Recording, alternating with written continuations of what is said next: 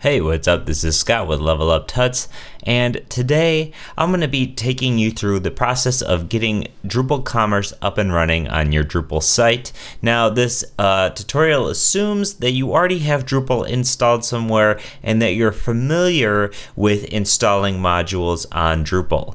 If you're not familiar with those things, please check out our videos on the Level Up Tuts YouTube channel on how to install Drupal and how to install a module.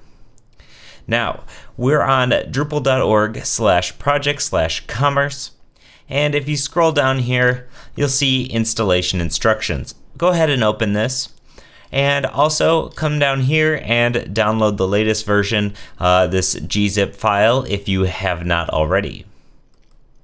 And in the installation and uninstallation page here, it's going to give you a little bit of information about dependencies. So this module is required to have address field, ctools, entity, rules, and views. For the sake of this video, I already have these modules installed, so you shouldn't have to worry about that. However, if your site does not have any of these modules, please download and install them now.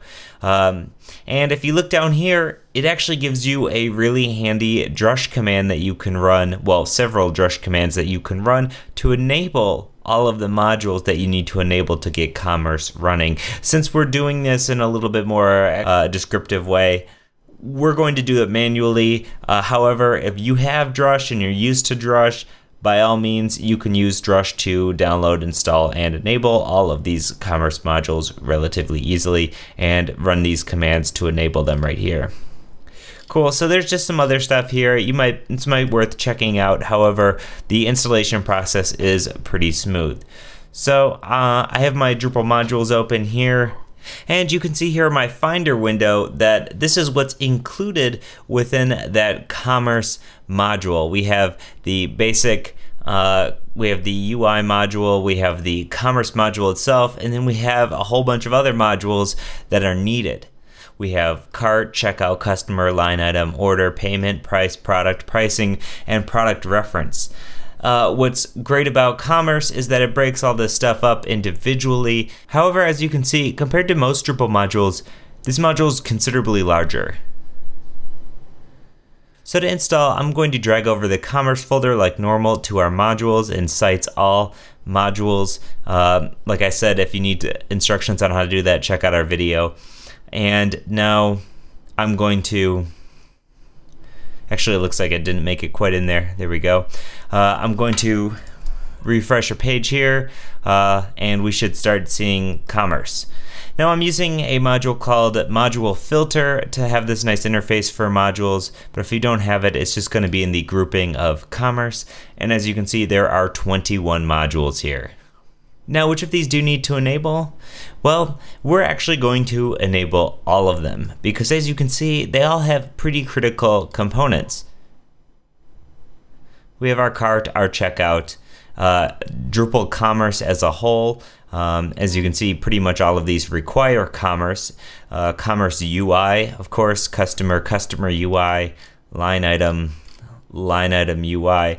And like I said, you could run that drush command if you have drush installed to have all of these enabled.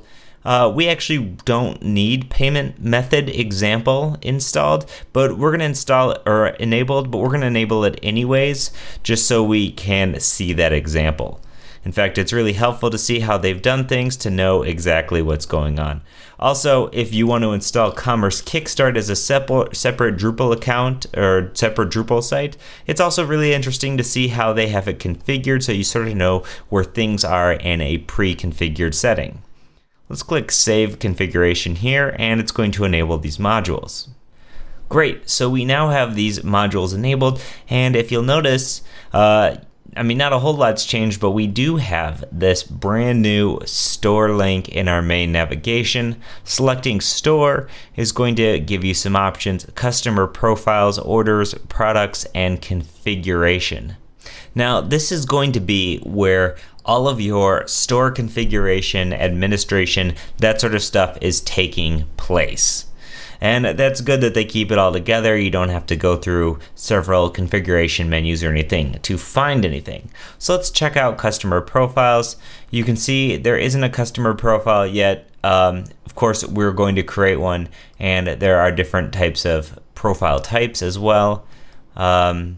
Now let's actually come back to store. Inside of orders, this is going to be where all of the orders are. Obviously, if somebody's placing an order, it's going to get filled in here. As well as an administrator, you can create an order yourself.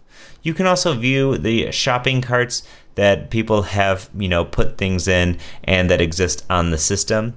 That way you can sort of monitor what people have in their cart and things like that. And that could be really helpful for any sort of store owner. Now we also have products. And now products are going to be an interesting subject because they don't work the same way they do on some other platforms. Now, if you're coming from something like Magento, products might be a little bit confusing, but we're going to clear that up and explain exactly how that exists in this system. Now, we also have configuration, and here we have a lot of stuff. Checkout settings, currency settings, line item types, order settings, payment methods, product pricing rules, and taxes. So as you can see here, there's a whole host of things that come with the base Commerce install. And while it is missing some things, which we'll find out sooner or later, it's probably for the best that those things aren't included and are add-ons. So we now have Drupal Commerce installed on our site, and we have this up and running. That's excellent.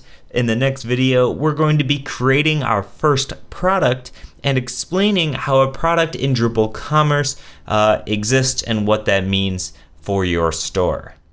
So as always, this is Scott with Level Up Tuts. If you have any questions or comments, leave a comment in the video. Hit us up at Facebook or Twitter or Level Up Tuts forum or pretty much anywhere. We love to hear from you. Check it out, and I'll see you in the next one.